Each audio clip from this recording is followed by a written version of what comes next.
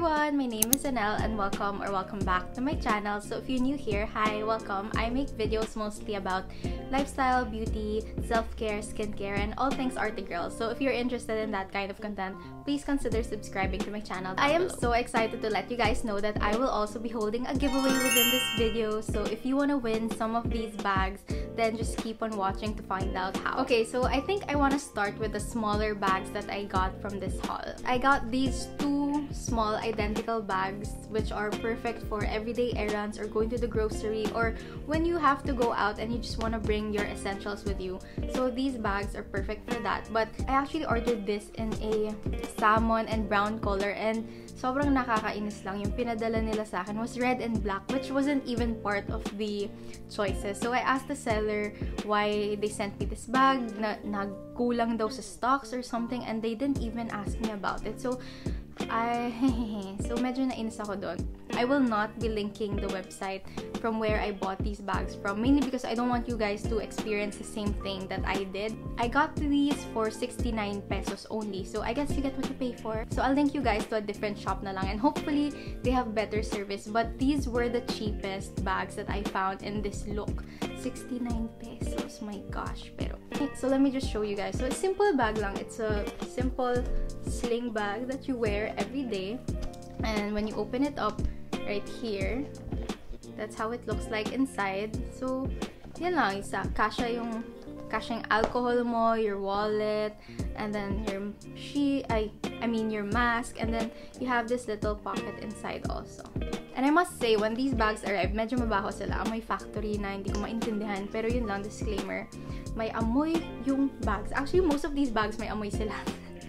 Pero I aired them out, sprayed them with alcohol and stuff, na wala naman yung smell. So, just a disclaimer then with the other bag. Oh, what I noticed about this bag pala is parang ito, hindi natahe, pero dito, nakatahe. So, yun. You get what you pay for talaga. So, it's the same thing. There, sticker, and then the pocket here, and then, yeah. So, the next bag I got is actually my favorite from this bunch, and it's this black carry. Yeah, I really love the chain detail on the side, and then may pa quote-unquote leather strap. And what's nice about it is this lock. So it goes in like this. There. Then to open it up, you just have to press it here. Yon. It kind of reminds me of the locks of Furla bags, but this one, of course, is a bit more flimsy. But this is a cheap bag. Please remember that. So I'm quite happy with the quality of this for the price that I got it for. And also for the inside, simple lang. It doesn't have a zipper, so please make sure to watch this bag at all times when you're using it kasi baka biglang may pumasok na kamay kasi wala siyang protection. But yeah. But I really like it for everyday use, and there. For the next bag, so this isn't really my style, pero I've been seeing it a lot on other people, and parang nainggit lang ako, and parang feeling ko I wanted to try out this trend. So it's this cross-body looking bag. Yeah. Wait, let's go. Ayan. So this is what it looks like. See, it's really cute because, again, it has this chain detail. I like bags kasi that aren't full straps like this, and then it has a small detail dito ng silver hardware. But this bag is super light also. The quality is like a 7 out of 10 for its price. Kasi I wouldn't really expect much from something that's below 500 pesos. And it's really light, so it's also perfect for your errands. And what's nice about this is when you wear it, it's just in front, so hindi ka na kailangan kumapa sa side or to get your bag from the side, to open it up. So this one is really convenient because it's right in front of you. Open it up, alcohol, wallet, whatever, cell phone, and then you just zip it back up. So yeah, and it's also adjustable, by the way, where you can just put it at whatever length you want here, like a belt. Yeah, so this is a cute bag. It also comes in different colors, so if you're not really into white kasi dumihan siya, like this one, may dumi na agad because I've been using it. Yeah, it's just a nice bag to have around. Okay, so before we start with the bigger bags, here are the mechanics on how to join this giveaway. So number 1, subscribe to this channel. Number 2, follow me on Instagram. And number 3, comment down below why you deserve to win these bags. That's it. Yun lang. So I will also be putting all the terms and conditions about this giveaway in the description box below. So yeah, super simple giveaway. Just tell me why you want to win these bags. Anyway, in general, the bigger bags have better quality because I got this from the store called Penkin. So I'm not sure if you've seen that on Lazada or Shopee, pero maraming ads niya kasi Penkin. So I'll put it right here. And I must say, sobrang ganda ng quality ng bags nila. Like, I didn't expect it to be that good. So anyway, the first bag that I bought from them is this brown handbag. So ganyan siya. And then, what's nice, it looks flimsy and all, pero the quality is really nice. It's not cheap. It's really thick. And then the inside, the lining of the inside is parang velvety. You know, sobrang nice. And inside also comes this pouch. See? So I have a little pouch for, let's say, yung mga accessories and stuff that you want to keep separate. So it comes with this pouch. And then also inside the bag, this is what it looks like. It has a small pocket right here. Yeah. So you can put stuff in there. Yeah, it's just a basic everyday bag that's really good quality. And also the hardware is much thicker. Like if I compare it to, let's say, this one. Tignan mo naman yung difference niya, diba? Ito makapal. Kasi ito parang manipis and flimsy.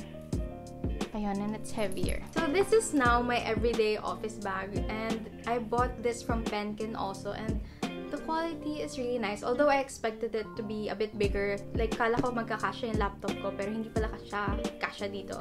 But that's okay. And the thing I don't like lang about this bag is that even without anything inside it, like, bag lang, mabigat na siya. Pero it's just big enough to carry out the stuff for the day. So, anyway, this is what it looks like. It has this flap that you open up here. Oops. And then those are my things. So, my notebook, something, and then yan. And then at the back, ganun lang din siya. It also came with a strap na para mas mahaba siya. Pero I feel like hindi siya kaya ng konti. Kasi pag pala nga, bigat na eh. So, what more? Feeling ko lang, hindi ko lang din siya trip. Like, ganito ko na siya gusto suotin. Ganyan. For everyday.